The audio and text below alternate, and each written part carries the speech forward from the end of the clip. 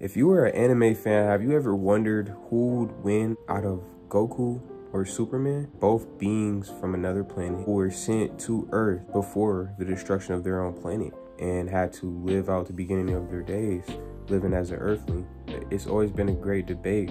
Who would win out of Superman and Goku? They both have super strength. They both have their own little quirks and strengths about them, but they're just different. Like, you got Kal-El, Clark Kent, Superman, who obviously has the biology to, obviously has powers that are connected to the sun. He basically can become like a solar battery. And we have Goku, who can train, and every time he gets near defeated, he gets stronger. But yeah, this is a big anime debate. I've been thinking and talking about this topic since I was little, so I know this is a great anime topic, but it's just crazy to think about. They both have similar origin stories, like I said. Both came from another planet, and they both are protectors of their new home. Neither Shueisha or DC Comics has came out with a statement about the debate, because they know this has been a great debate for years. They never came out with a statement as to who they think will win.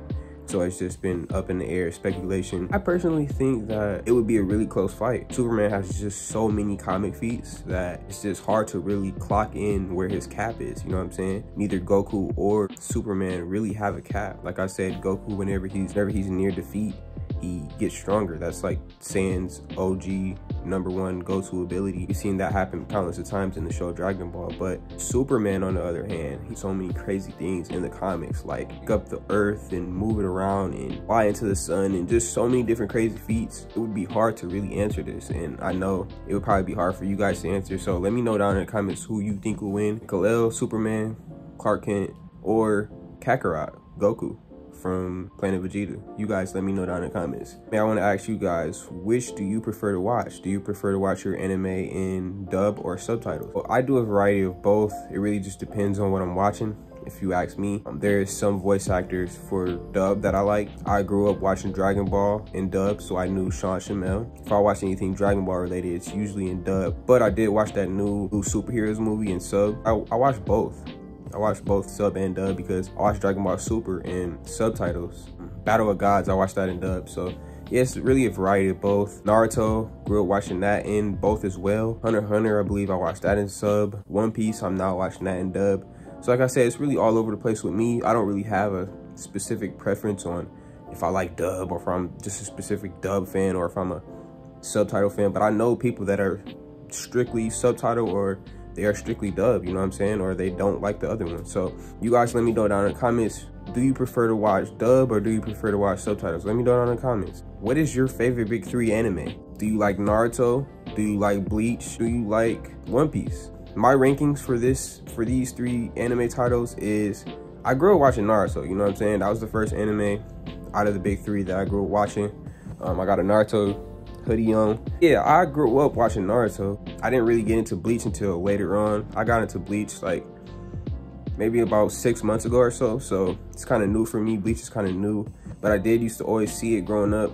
Like I said, I grew up watching Naruto. I used to watch it on Disney XD too, but it also came on Adult Swim, Toonami. And sometimes they would show Bleach, and I would watch a couple episodes of Bleach. So I've seen Bleach in the past before. I just never really got into it. I felt like the story was too complex for me. But One Piece though, I got into that, like I said, 2 years ago. So that was the one after Naruto that I got into. And then, like I said, Bleach I got into later. But it's always been a great debate about the big 3 shonen. I've been hearing people say, who you think will win, Naruto, Ichigo, or Luffy? Who you think got that in the back? So y'all let me know down in the comments who you think will win, Ichigo, Naruto, or Luffy. Like I said, I started off watching Naruto and later on got into One Piece and then later on got into Bleach. So that's my little chronological order on how I got into those. I personally think my favorite out of the big 3 personally is Bleach right now because the story I feel like is overall better. But I do believe that Naruto and One Piece has more hype, if that makes sense. Like, I grew up watching Naruto, so it's a childhood favorite, but I feel like now that I'm older, I can grasp and understand Bleach a lot more. I fell in love with One Piece too. It's just, I feel like it's very hyped right now. I feel like ever since the live action adaptation came out, I just feel like more people have gravitated towards One Piece and think they know about it. So you guys let me know down in the comments what you guys think. What's your favorite out of the big three shonen anime? Bleach, One Piece, or Naruto? Like I said, my personal favorite is Bleach, but I grew up watching Naruto, so that's how I really got into it. And who do I think will win out of the big three? I really think that Ichigo got both of them in the bag. I think he defeats Luffy and Ichigo. So you guys let me know down in the comments what you guys think. I'm not gonna go into it because I don't want to, you know what I'm saying, spoil any of these stories if you guys haven't watched any of them. But let me know down in the comments who you think will win out of the big three Shonen Jump anime. There's also been a big debate as to what's been the new big three. What's the new big three of, let's say 2020 to now? The new big three of anime. We have shows like Jujutsu Kaisen, My Hero, Demon Slayer, Attack on Titan. So you guys let me know down in the comments what you think the next big three is. I believe it's Attack on Titan, Jujutsu Kaisen, and My Hero, because those three out of the animes I feel like have the biggest fan bases. I feel like they have a bigger fan base. I don't know. Demon Slayer was doing very well. I just feel like it was one of those animes that was just popular because it was new at the time. But like I said, you guys let me know down in the comments what you think would be the new big three of today. That it used to be Naruto, One Piece, and Bleach, but now that we got these new titles, it's up to debate. So what do you think the new big three is? Naruto's been done. We got the spinoff Boruto from that. Bleach is done as well. And we got One Piece finishing up their final arc. But it's just like, we don't know. You know what I'm saying? What's the new big three? Like I said, we got all these new titles. Attack on Titan, Demon Slayer, JJK. Y'all let me know down in the comments what y'all think. Which animation style do you like the best? Do you like the old animation style? Do you like the new 2000s? Like I said in like one of my last videos, do you like the new Demon Slayer, Jujutsu Kaisen, One Punch Man? Do you like the new Fire Force? Do you like those type of new like HD styles? Do you miss the old styles like Yu Yu Hakusho, Sailor Moon, Inuyasha? You miss that animation style, or do you like the new HD popular animation style? Y'all let me know down below. Which is the best power system in anime? You know what I'm saying? Every anime usually has a power ranking system. In Naruto, you got chakra. Dragon Ball Z, you got chi. Bleach, you got spiritual pressure. Hunter x Hunter, you got nin. One Piece, you have different things like hockey and gears. And what do you think the best power system is? We got magic from Black Clover. What is it called in Jujutsu Kaisen?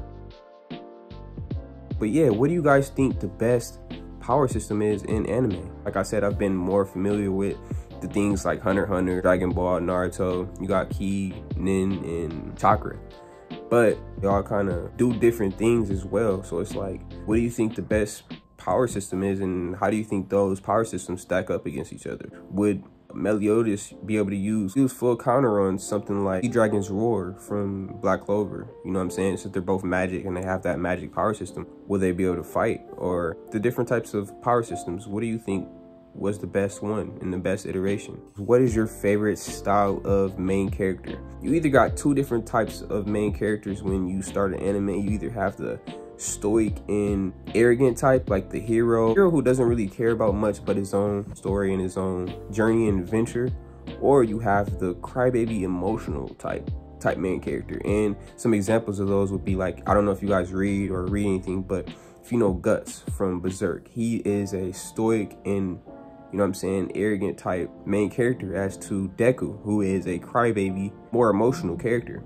So you guys let me know down in the comments which anime style main character do you like the best? Do you like the arrogant, you know what I'm saying, hero types, or do you like the crybaby like Eren Yeager from Attack on Titan, who really thinks about things and takes emotions on another level?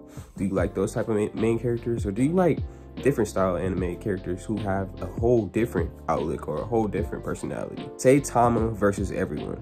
If you haven't heard about the Goku and Superman debate, it's kind of similar.